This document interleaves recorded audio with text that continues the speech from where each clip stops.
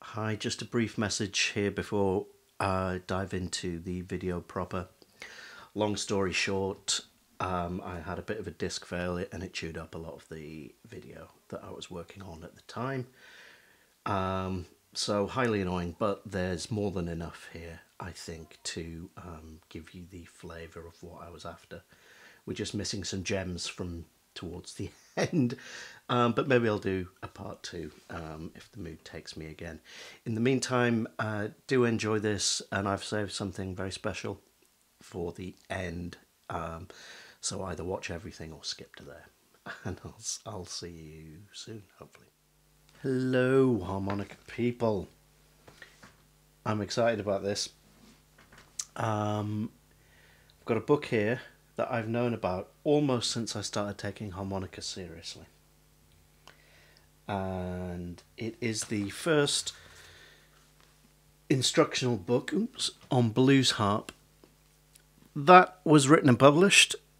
It's written by Tony Little's son, Glover, the first. And I've heard all sorts of stories about this book. All sorts of myths and legends. For a long time, this was the only blues harp instructional book that you could buy. I don't know who did the next ones. Gindick, maybe.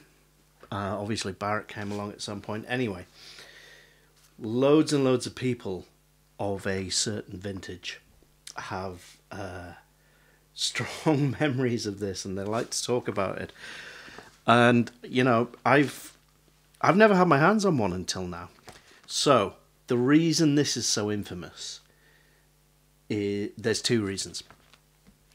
The first is the incredibly, I don't know how you'd call it, hip, counterculture-y, jazzy way it's written. There's lots of slang, lots of euphemisms and stuff. You'll find out in a minute anyway.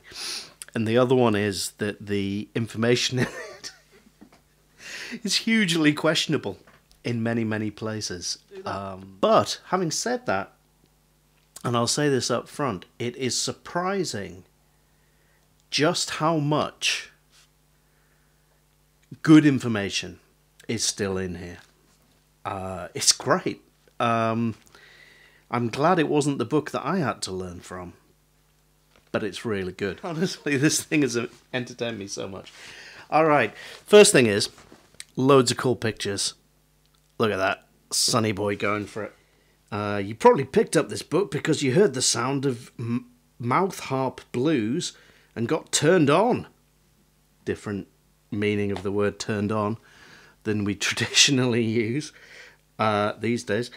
And absolutely wonderfully here, I didn't realise until I got this book, to help you understand some points which just can't be explained in words, Folkways have released an instructional record, and it really will have been a record at the time. And I'll tell you what, the incredibly cool thing is, it's on YouTube, so I'm going to put a little slice of that in here. What you need is more air, more forcefulness. You really got to do it hard. Don't worry about jamming your harp. Just try it. It should sound like this.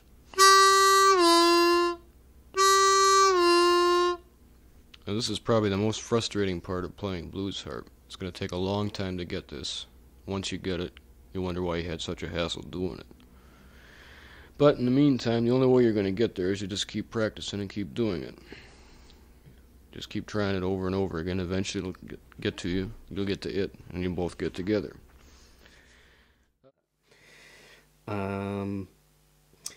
This is good. The earliest evidence that I've heard of the harp being used as a solo or lead instrument were the recordings made by George Bullitt Williams. And now that is a player who doesn't get talked about much. Really. I think I've only heard... The only person I've heard mention Bullitt Williams is Falisco. I'm going to put a little clip in. Something like this about a star. Something like this, you know.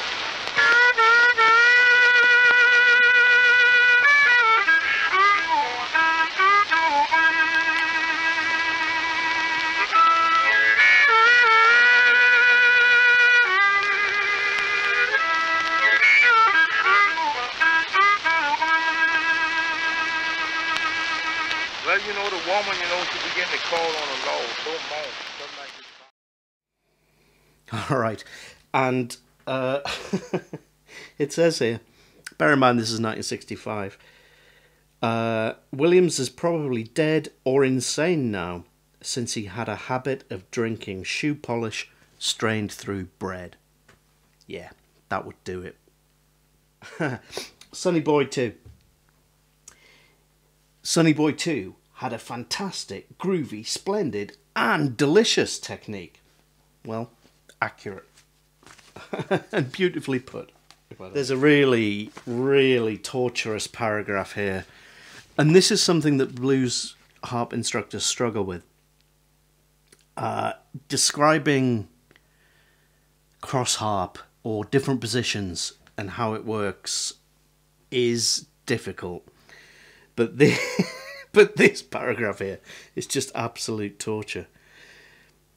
The relationships between the tones are the same in a marine band harps, no matter what they key. An A harp, for instance, would be set up like this: 1 hole blow A, draw B, 2 hole blow C sharp, draw E, and so the rest of the way. This is the same for all keys. You can just skip a tone between the blow and the draw notes in the second and third holes, repeat the draw note in hole 2 as a blow note in hole 3, and start the complete octave as blow note in hole 4. Simple! It's not simple.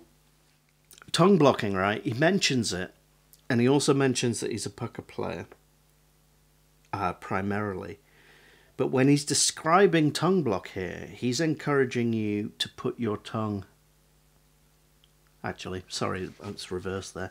Put your tongue on the other side of the mouth than I recommend. And that's cool. I do that on the 1 hole. And other players in genres other than classic Chicago blues do it as well. But it's missing the point, right? The reason you tongue block to the left is because when you take your tongue off, that's where the groovy chord sounds are. Okay, let's get down to the real nitty gritty. Here's 3 Blind Mice. Just awesome. I hope my enthusiasm for this is coming across because I'm just loving this. This is ridiculous. Okay. As far as breathing goes, just do what comes naturally. You'll find that you may be doing some breathing around the harp, some through it, some through your nose. Just let your body take care of it. The only real thing you can do about your breathing is to stop smoking. I mean, you're on your own, kid. That's what he's saying there. I don't want to talk about breathing. Just stop smoking. It's at least 134 times easier to bend a draw note than a blow note. 134 times. I mean, I guess he's done the maths, but he's wrong. It's not easier or more difficult. It's the same technique. It's exactly the same technique. There aren't any shortcuts. Play as often as you can. But I don't mean to sit down and work out 6 hours at a time. It'd be better to play for 15 minutes 4 times a day than for an hour once a day. If you try and do too much at once, you get to a point where everything sounds frozen mush. Sounds like frozen mush, clattering through your neighbour's skylight. Learning to play shouldn't be a race or an endurance test. The main idea is to ball. You've got to work some so that you can ball. But if you let it get to where it's all work and no kicks, you're missing the whole point of making music. So apart from the bizarre phrasing there, I tell people that first day.